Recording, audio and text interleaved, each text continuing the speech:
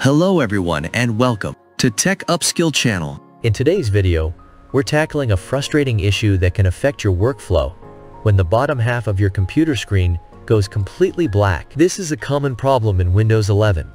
But don't worry, we've got several fixes to help you get back on track. Before we dive into the solutions, let's quickly look at what could be causing this issue. The problem may stem from hardware issues with the display port or cable, outdated graphic drivers, a refresh rate mismatch, or a broken or malfunctioning panel. Now, let's dive into several methods to fix it.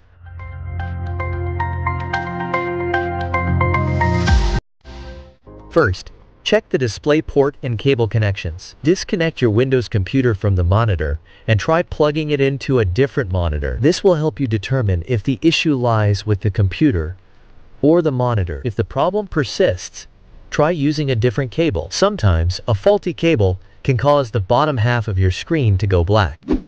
Outdated or buggy graphic drivers can also be the cause. Here's how you can update or downgrade them. To update your graphic drivers, open the Start menu, then go to Settings, then to Windows Update, View Optional Updates.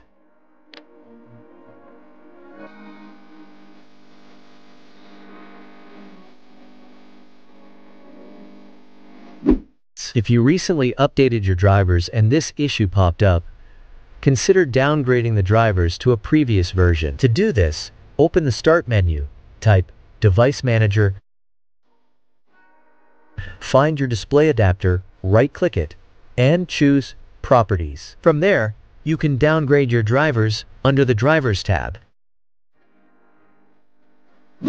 Next up, let's talk refresh rates. Sometimes your PC and monitor are out of sync, causing display issues. To change the refresh rate, go to Settings, then System, then Display, then Advanced Display Settings, and choose a refresh rate that matches your system's capabilities. A common and stable refresh rate is 60 Hz. If your display drivers or other system files are corrupted, running the System File Checker can help. Open the Start menu, type CMD, and run it as an administrator.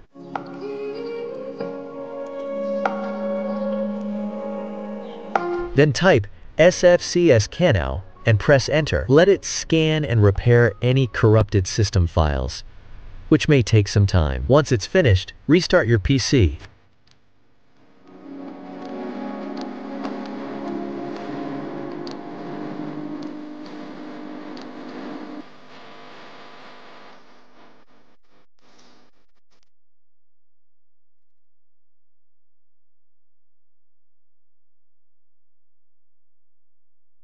Finally, if none of these fixes work, it might be a hardware issue. In that case, it's best to get your monitor checked by a professional. I hope this video was helpful. Don't forget to hit that like button, subscribe for more tech fixes, and comment below with any other questions or issues you're facing. As always, thanks for watching, and see you in the next video.